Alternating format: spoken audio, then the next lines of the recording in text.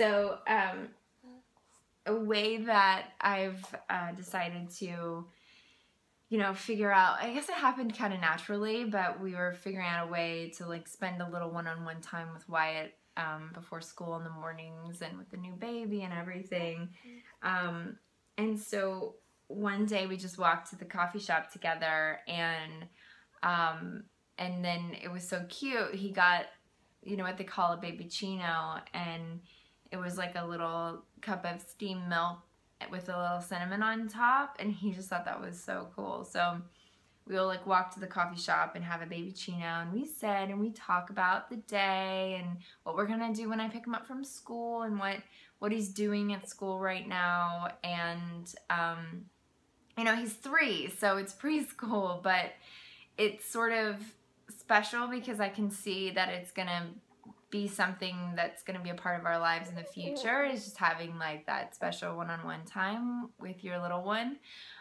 For me, when I was a kid, I was just talking to Eric about this the other day, but I was in high school, and my dad and I just had I don't even know where it came from. I can't remember like where it started, but we had a standing date every Wednesday.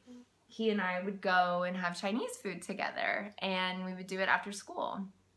And nothing, no matter what was going on in my life, like nothing would interfere with that Wednesday date that I had with my dad after school. So I remember that I would like eat less at lunch on Wednesdays, and I just, was so excited to go and do that. And we would talk about our week, and we would,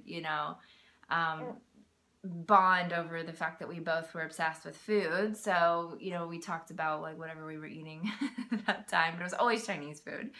And we would just kind of catch up, or, just sit in silence and eat and enjoy each other's company. And it's something that I'll never forget. And especially since I've lost my dad now, I'm thinking back to stuff like that, and that was such a special thing that he did with me that I don't even know if he realizes the impact it had in my life. But I always have looked back and thought like that was my time with my dad, my special time with him, to connect with him, away from my mom, away from my brother. And it was our thing. And he had stuff with my brother too.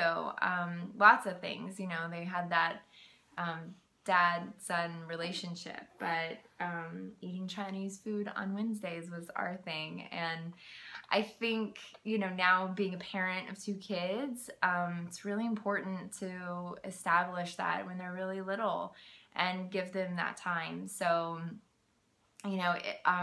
even if you have a toddler, like, think about I know you spend a lot of time with your kids anyway, if you're a stay-at-home mom or dad, but, going and doing something, just the 2 of you, actually is totally different than your one-on-one time that you have at home. And it's like, oh, we're going to go on an adventure, just the 2 of us, and it's absolutely magical what comes of that. You have this thing that you've shared together, and I think kids really respond to it. I did as a child, and Wyatt and I are really enjoying our morning dates that we have where we're doing this. So anyway, I just wanted to share that and pass it along. So I hope it's something that, if it sounds interesting to you, if you incorporate it in your life and try it out, and then write me. I'd love to hear about it. I'd love to hear your stories. Okay, so I think that's it for weeks 11 and 12. It's been such a cool journey to do this and document and, talk about her growth and where I'm at and navigating this new world of being a parent of 2 children.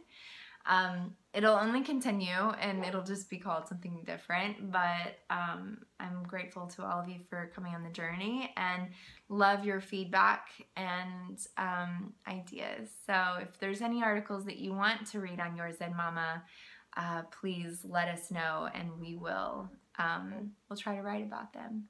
Okay, thank you so much. Until next time.